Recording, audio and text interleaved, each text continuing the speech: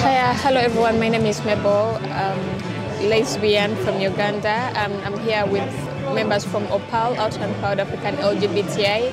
We're here to see at the cinema in Soho to see a movie or a documentary by Peter Tatchell about his life.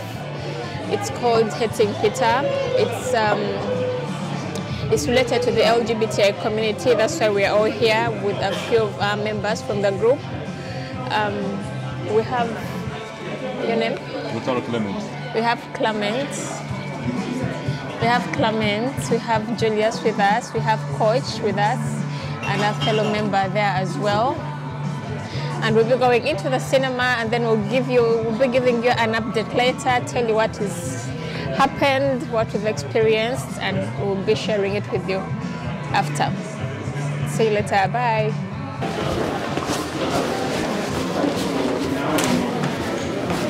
Are we going to sit together? Yeah.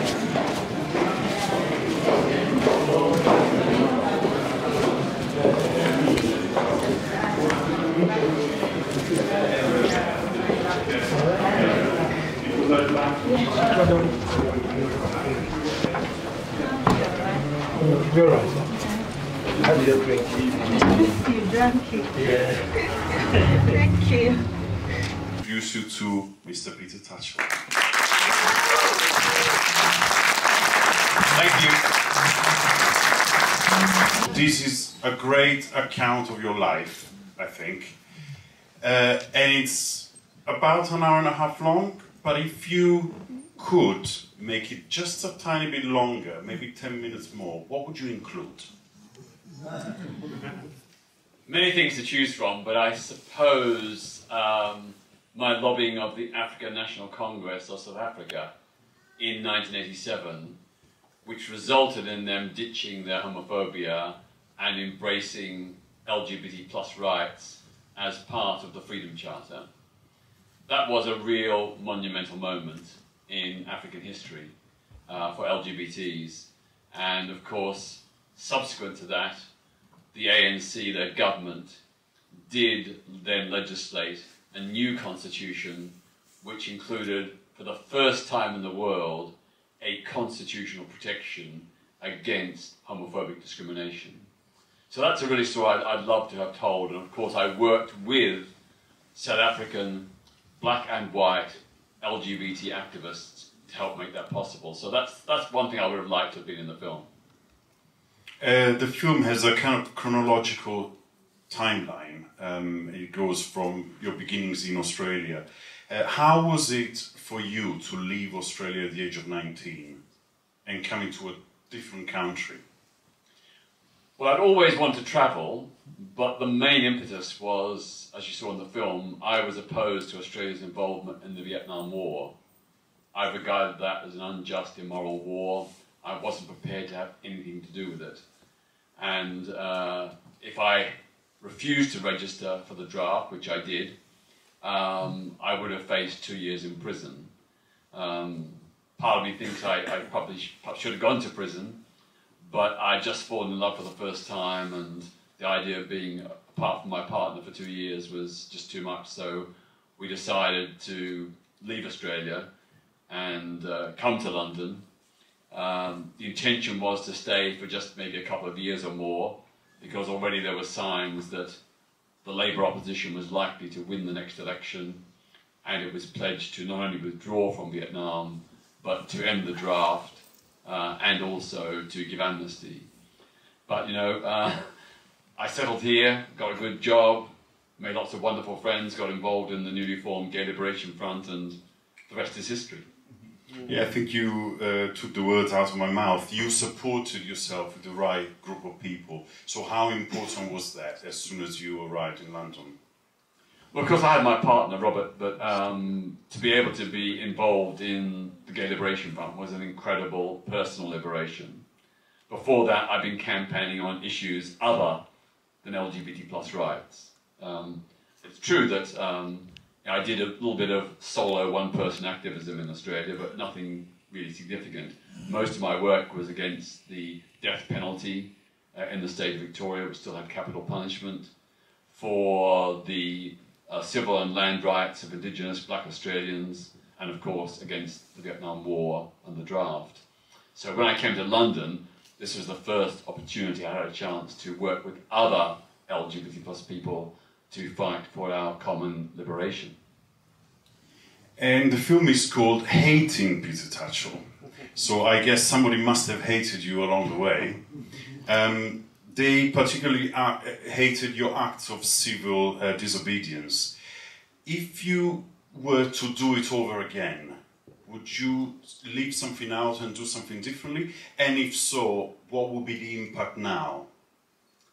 Well, first let me say that when the director Christopher Amos first came up with the idea of doing the film in 2015, he began to do research and looked at TV and radio programs where I'd been on, and was quite astonished by the level of vitriol and hatred against me, mostly because of my stance on LGBT plus rights, but also on other issues as well.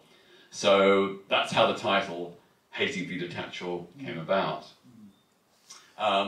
In terms of would I do things differently, mostly not, but there are some issues that I wish I'd pushed earlier. For example, outing. I know it's very controversial within our community, but when we first, in outrage, used outing against Church of England bishops, it wasn't because they were closeted and hiding away. It was because they were part of a homophobic church, that they were, in many cases, personally and actively endorsing the church's homophobia, and that was causing great harm to LGBT plus people. So we saw outing as queer self-defense, a way of protecting our community by exposing these homophobes and these hypocrites. And it did have a very positive effect. As far as I know, none of those 10 bishops ever said anything publicly against the LGBT plus community. It resulted in the then Archbishop of Canterbury, George Carey, appointing a senior bishop to liaise with our community for the very first time, which they'd always previously refused to do. And it did result in some bishops speaking out in support of LGBT plus rights, in direct response to the fact that we were saying this church was homophobic and silent about persecution. So, yeah, this movie is really interesting, and I really enjoyed it because this Peter, the author of this film, really have determination. Peter who? Peter Tatchell. So he have determination since beginning of his life. At least they beating him all over, in Russia, in Australia, in UK here, when he went to the Canterbury Church, the way they beat him, he still have full confidence of what is believed that is right. He fight for his own belief that he's a gay man. He doesn't hide his feelings. He doesn't follow the crowd. He follow what is determined as is right for him to do. So I really, at least make he try to show the world that whatever you are doing with your heart, doing with your determination. Okay, what's your name? What's your name? My name is Julius Ososake. So where are you from? I'm from Nigeria. So how is it to be a gay man in Nigeria? To be a gay man in Nigeria is a talk. It's a talk of war. They don't really accept it. The government don't accept it. Federal government, state government, local government, they don't accept gay man in Nigeria. So if you're caught that you are gay, they will arrest you and they prosecute you at least minimum of 14 years in jail. So how's your life been in England? Since I've been in England, at least I'm an open gay man now. I'm free to go. I have a church that they don't preach against law, against a gay. What church is that? That's MCC. What's MCC? MCC, London. What's MCC? MCC is a Metropolitan Community Church for gay people, lesbian, gay man. So it's all welcome. They don't preach against it. No discrimination. They preach as a love that God loves everyone. So it doesn't matter whatever you be, either a gay or lesbian or whatever, you are all welcome. And they preach that there's nowhere in the Bible that Jesus talk against lesbian or gay or homosexual. That there's nowhere in the Bible. So they taught a good lesson that for us to be concerned about our... Nice to have you. Thank you so much. My name's John Clement Lutalo Troy. I'm from Uganda. I belong to OPAL group. I'm a gay man from Uganda as well. I've been able to attend today's movie about Hating Peter Tatchell. It has been one of the most impressive movie that I've watched. And I've been impressed, especially with his courage and the resilience of what he went through for promoting all the people that he had always in mind, especially about LGBT people and all other groups. And as an activist, Peter Tatchell has been so much bold man. He has been able to challenge himself and challenge others on all sorts of fronts. What has impressed me so much is the way he conducted himself, the way he didn't take it upon himself like, oh, people are doing this, therefore let me give up. He continued doing all that was right.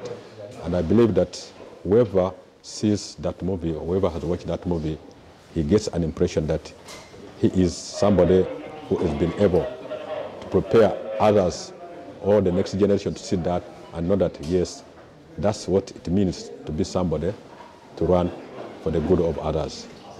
I've been so much happy and I'm so impressed about that, and I feel so rejuvenated about that. Thank you very much. So what part did you enjoy most? The part I enjoyed most was especially when he wanted to challenge himself in the church and then on the political forum. Those are two separate, like I call them, two separate ways. You know, I go back on the church issue. It's the way the church conducts itself and the way they want not to be involved in what is done. They would like to say one thing, like telling you what to do, and then not do what they do. So that's one of the challenging moments that I find there's a bit of that hypocrisy within the church leaders and among the church people, of saying one thing and they don't do the other thing. On the political forum, I see Peter Tatchell was so much finding a way of penetrating into the system such that he would make his voice to be heard. But of course, the idea was still people would not accept that because people had not really got the impression, or they had not got the whole notion of his work, of what it means to accommodate even an LGBT person or a gay person or a lesbian person being able to share a forum with him or her. So I wasn't really surprised that they would not give him the opportunity to lead that. And Simon Hugh, who won that election, he himself was gay as well, but he was in closet. Yes, yeah, and that's exactly what I'm saying, that one thing is do what I do, but don't, you know, one love for the other and another love for the other person. But so where are you coming from yourself? Pardon? You are from Uganda as well? Yes, I'm from Uganda too. So can you reflect, what you've seen here to life as a gay man in Uganda? Yeah, if I reflect what I see or what is going on here in comparison to what's going back home, here there's that openness, there is that accommodation. Right now, people can accommodate each other. People can, they can give you support. They can say, they can encourage you, because people now have learned here in this country. People have now learned that yes, the notion of being gay or lesbian doesn't make you lesser a human being. So, in comparison to back home in Uganda, it's a different scenario whereby people don't get the grips of what somebody is or wants to be. they take the ideas of what they see from other people, what they borrow from other people, especially what they borrow from the church or mosques, whatever, and then they want to impart it on the what? On the lives of people. So being a gay person or lesbian person in Uganda is very, very difficult. In England and other countries, it has been even worse, because the way I see the movie, Peter Thatcher has gone through a hell of life, beatings and so on. But eventually, with persistence, people now begin to know and accommodate and know that really what he's advocating for is right. So I wouldn't... Okay, nice to speak to you, Mr. Lutalo, all the way from Uganda. Thank you very much. Thank you. And thank you for the work you have been doing for us. And I hope you follow the example of Peter Thatcher, because if you have not followed that, then you would not be able to support us, because you have done a lot and you are still doing a lot. So there's a lot of things to be done, a lot to be done, to be achieved. So step by step, you move on and it will be fine. All right, thanks a lot. Thank you very much. Yeah. Hi everyone, I'm back again. We're just from watching the documentary. It was really inspirational. Personally, I'm very touched. It is, I don't know, it's like history of, it's basically the history of Peter Tatchell and how he's been standing up and supporting LGBTI rights, but not only LGBTI rights, but human rights in general. It really is a very inspirational documentary, top movie, and it's worth watching. It's been uploaded on Netflix. You can go and watch it there. It's called Hating Peter Tatchell. It's really an inspirational movie and motivational, and I will recommend it to everyone who is interested. It takes a lot for someone to put himself out there and do what he's doing to support the LGBTI community. And it's really, I just feel like I'm very honored to be part of his circle and to be part of the community as well. And I'm very appreciative of his support. Well, I believe this documentary could really mean a lot, especially to our countries like Uganda, where I'm from, to create awareness of the LGBTI community, because it's not something that's just started recently. It's been happening for so many years.